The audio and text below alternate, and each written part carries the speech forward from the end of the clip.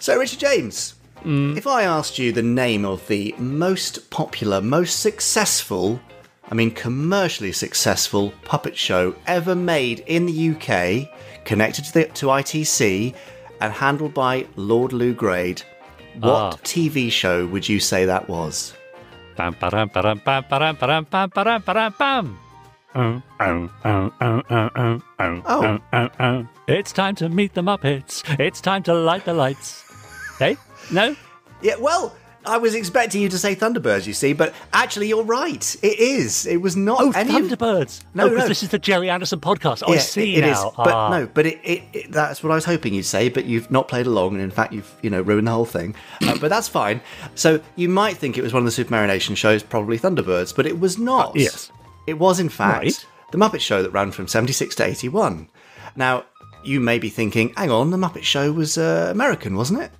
Ah, you see? Well, American origins, but it was made in the UK at Elstree Studios.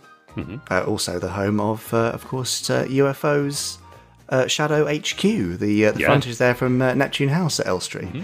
And where we've been, Richard, for the ITC at Elstree event. Oh, yes, that's right. Where I've been for countless Casualty commercial auditions, which are, none of which I got. Countless Casualty visits after accidents around the home.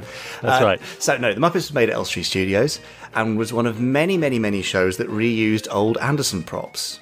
So you can see quite a few UFO computer consoles in the Muppet Labs and Pigs in Space sketches, for instance. Oh, great.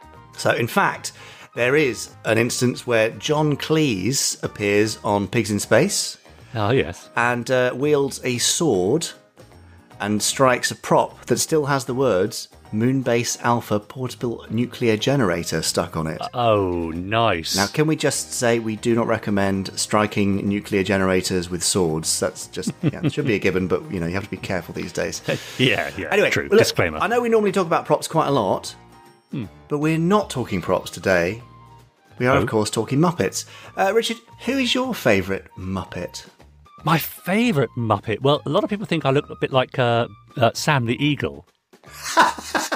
Yeah, and I can see that. Okay, nice. Yeah, I can see but that. My favourite, I think, has to be either the Swedish Chef. Yes. Or Beaker. Beaker's a great choice. I'd go for Beaker, you see. Yeah.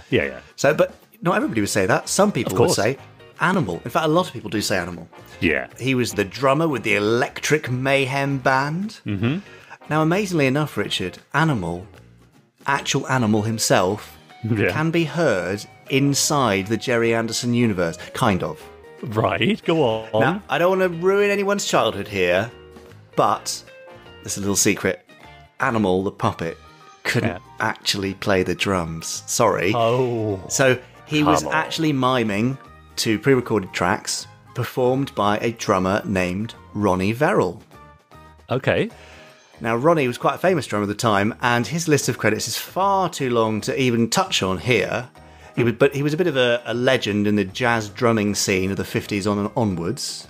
He played in several big bands and orchestras and lots of session work for artists like Tom Jones, Shirley Bassey, Tony Bennett. The list goes on. Anyway, lots and lots of famous musicians. But he also has an Anderson connection.